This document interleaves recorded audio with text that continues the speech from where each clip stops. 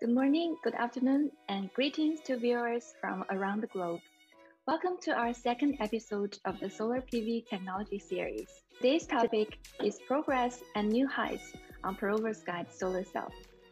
I'd like to welcome Professor Hou Yi. Yeah, thank you very much for the kind invitation.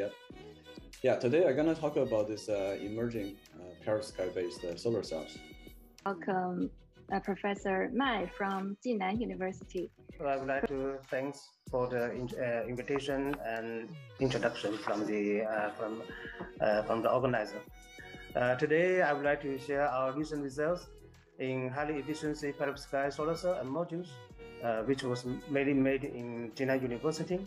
Together with the 2D capping layer on the upper surface formed by the PE iodine, we achieved 21.9% efficiency for a small size solar cells.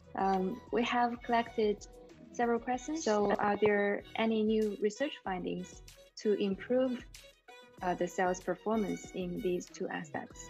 Okay, thank you. Maybe we can start first. So I think, it's quite nice questions, and also the big questions. And so I think probably we can think about this from two aspects. I think the first one is the bulk property of the perovskite itself, and the second aspect probably is interfaces.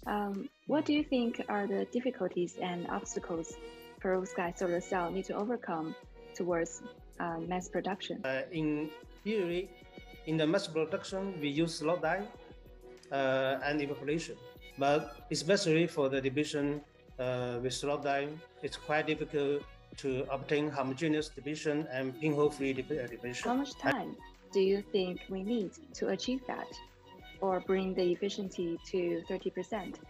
I think for 30%, we're almost there. Yeah, if I that's already 29.8. I mean, but the whole community are still looking at who gonna be the one to go to this go beyond this milestone, 30% encapsulation.